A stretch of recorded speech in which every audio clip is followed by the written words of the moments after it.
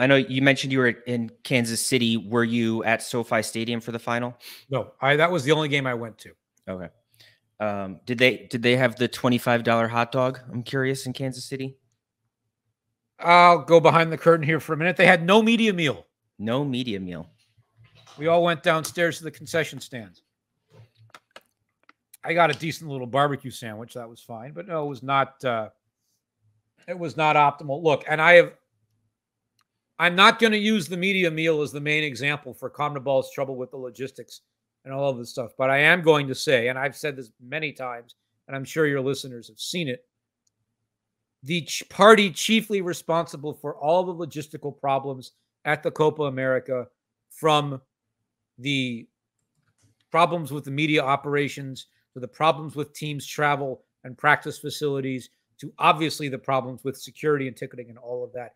That is all on CONMEBOL, period. And they should be blamed first and foremost, and by a long ways more than anybody else.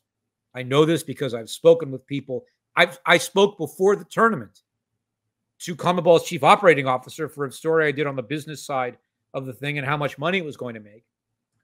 I didn't print at the time everything I asked him about, all the logistical stuff. But so CONMEBOL in 2016 hired Soccer United Marketing to run all the logistics.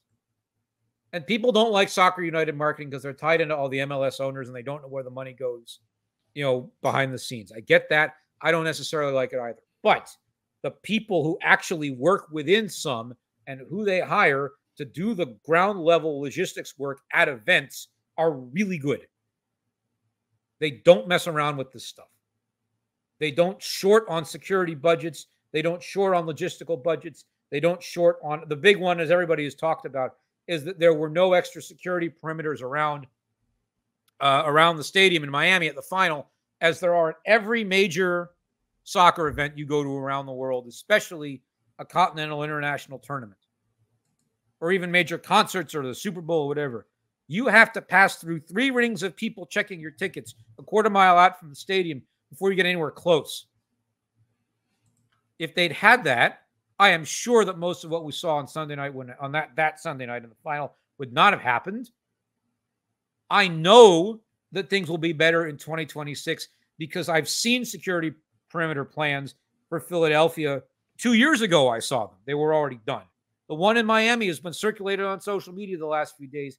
People have seen it. All of this is CONMEBOL being cheap. It is clear to me.